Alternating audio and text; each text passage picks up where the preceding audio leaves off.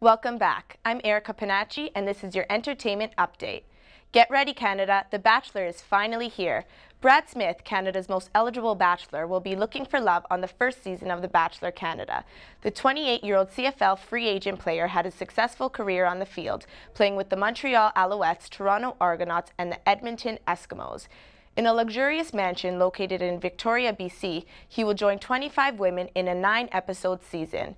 The reality show kicks off tonight at 9 p.m. on City, hosted by Tyler Harcott. What do Justin Bieber and Rihanna have in common? They will both be performing at this year's Victoria's Secret fashion show. Last year, the models joined the likes of Kanye West, Jay-Z, Maroon 5, and Nicki Minaj as they walked down the catwalk. The two artists will be joined by Bruno Mars as the Angels strut their stuff down the runway this winter. This will be the first time the artists have performed at the event. The Victoria's Secret Angels will take the stage on Global December 4th at 10 p.m. Will this be the best Oscars yet? Seth MacFarlane will be the host of the 85th Annual Academy Awards. MacFarlane is known for his show Family Guy. The animated comedy is on its 11th season and has been running since 1999. He also presented at the Emmy Awards, where he missed his rehearsal and had a microphone mishap when presenting an award.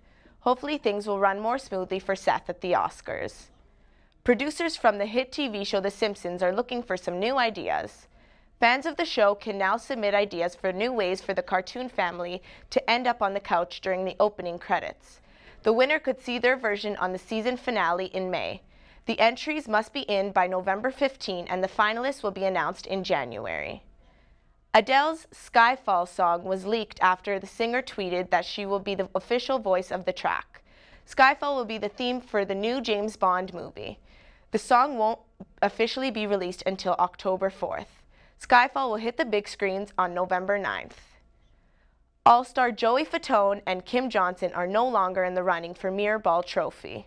The two got eliminated in last night's Dancing with the Stars after performing their quick-step routine.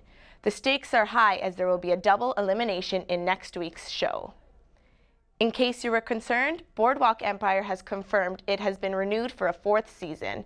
The HBO series airs every Sunday at 9 p.m. That's all for your entertainment. Now back to you in the studio. Thanks, Erica. That's all for Humber News for today. Thanks for joining us. I'm William Key. And I'm Tashay Houghton. Humber News is written and produced by journalism students at the North Campus. You can also catch us online on YouTube. We'll see you next time.